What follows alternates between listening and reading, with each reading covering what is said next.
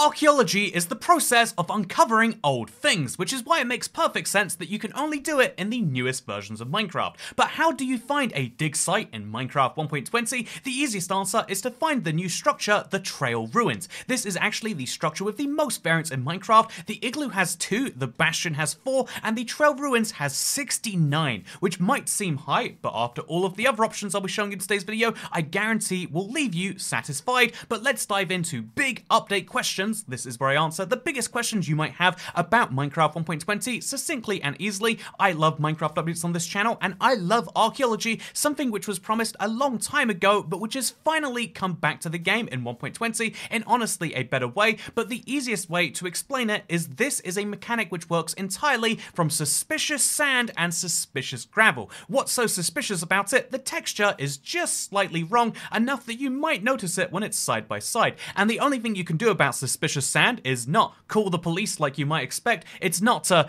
maybe report it to someone, important in your life, which you should always be doing with suspicious behavior. But instead, it is to craft yourself a brush, which is made like so. Do you like this fake crafting table we've got here? And if you use these 3 ingredients together, kind of like an arrow, but you use copper instead of a flint. If you use these 3 things together, you'll be able to do something wonderful and create a brush from scratch. This is something that's really useful, but for me to show you why, we need to go out into the world and I need to show you, but I'm probably gonna have to eat first because, as much as I enjoyed building an entire biome out of the pots that I got from this, it probably wasn't a very productive use of my time, and you are not going to be able to find the biome of pots because you're not in my Minecraft world, but in any Minecraft world, you'll be able to take advantage of the most useful Minecraft structure now. Actually, before I show you the first structure, I should say, hello my BX Toy Cat, how are you doing today? My day's actually going very desert well because this is a brand new structure for Archeology. It used to just be the best place you could find water in a desert. It was incredibly OP because where else can you find water in a desert? Precisely nowhere, I answer you. But if you have a brush, this is not only a source of water,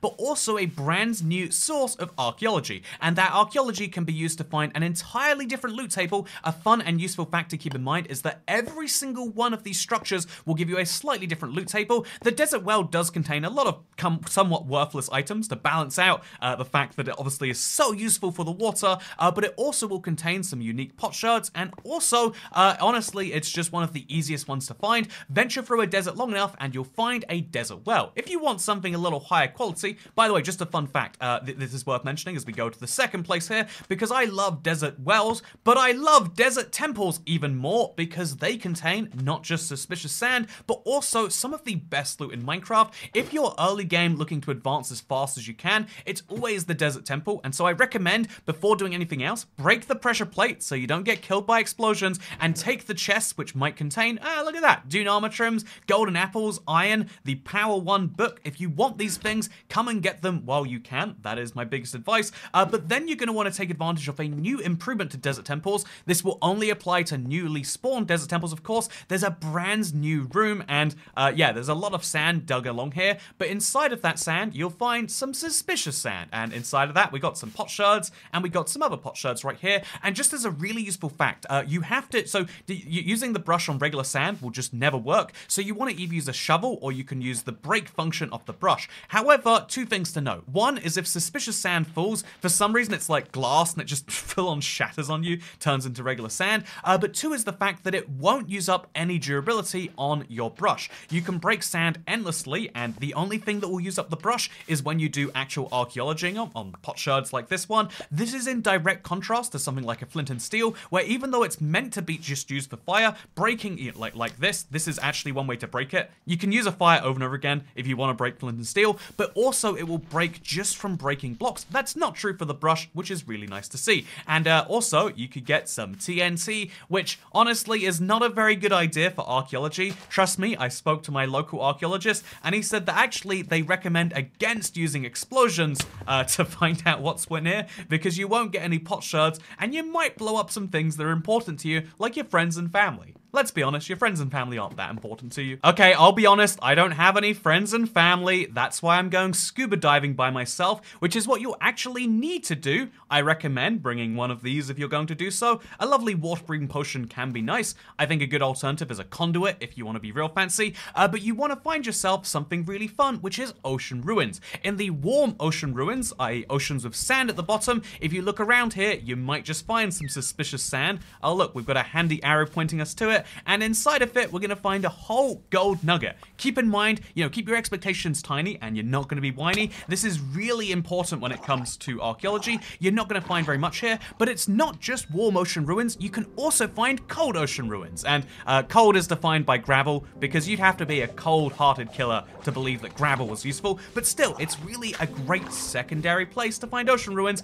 Anywhere at the bottom of the ocean you find these, you'll find those. And if you also want to find some amethyst geodes, just go below Y30, and now you can double dip on finding this and that. Speaking of double dipping, the ultimate double dip has to be the trail ruins. When you're digging underground, you might find Minecraft's newest structure, and I'd love to give you an easy guide on how to find them. And, like the simplest answer is like, well, if you wanted to find them, you just dig along. And what do they look like? If a giant were to eat all the blocks in Minecraft and throw them up. And honestly, yeah, I think, these were designed very specifically to have an archaeological feel, but to me, they just look absolutely wild. I think it's the ugliest structure in Minecraft, but that's because it isn't designed to be pretty. Long time ago, it might have been designed to be pretty, but at that point in time, we thought orange glazed terracotta was a good idea. Or is that blue? Honestly, it's hard to be sure. And so there's a lot of these, and it's the only location in the world where you can find mud bricks. So if you don't want to go dealing with mud, this is a great opportunity to get a ton of those, and I kind of like that as a piece of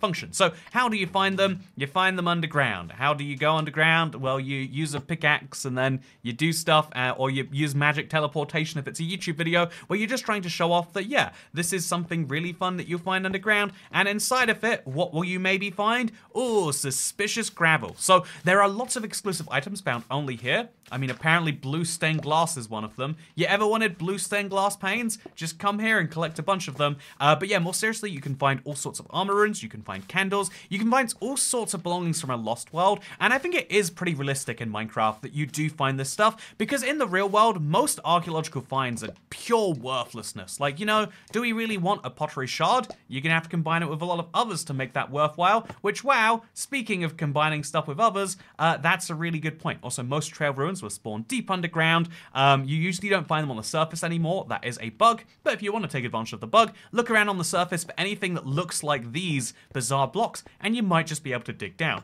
Speaking of digging down, there are many variants of these structures, and it's pretty cool to me that you can find bricks naturally as well. But speaking of, the point here is, realistically, these are a great structure to get your hands on these new decorated plants. A lot of people are nostalgic for the old style of trail ruins, which we built right here to show you, and although there was a fun idea behind this, like a pre-made archaeology site, I think the new version is actually you going into the world, finding some stuff and making it great, and I really like that personally. But speaking of making the stuff, if you want to learn more about these pots that you can make, I've got a whole video about pots, how you make them, why they're useful, what you do with them, how firing works, and that is going to be the third in my big update questions, happening every 2 hours a day. This is the craziest day for videos I've had in many, many years, but I hope you're all enjoying it, and if so, like, subscribe, or anything else you do to videos you like, because I'll see you in the next one. Goodbye!